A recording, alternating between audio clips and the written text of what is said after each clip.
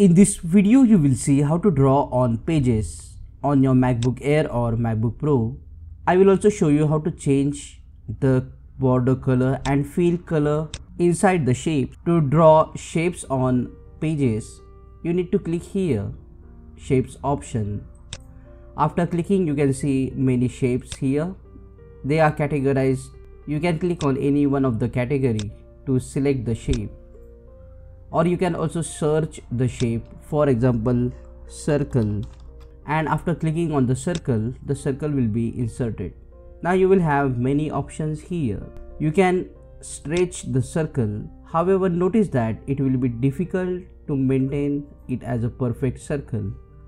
So if you want a perfect circle, then press and hold shift button on your keyboard and then click on the shape. Now stretch the shape and it will be of perfect circular shape. This is applicable to all the shapes. However, if you want to increase or decrease the height and width, you can do that as well like this. Now to fill the color or remove the color, you can just click on the circle and here you will see the style tab. You can just click on any one of the color to fill the color. And if you want to change the border color, you can change the border color from here. After selecting the border color, if you want to add a shadow, you can do that also. Just click on drop shadow to add the shadow.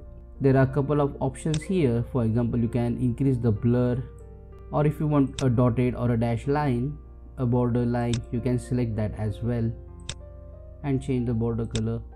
Most interesting part is the gradient fill. You can just click on gradient fill and now you can select multiple colors. For example, let's say green color and blue color.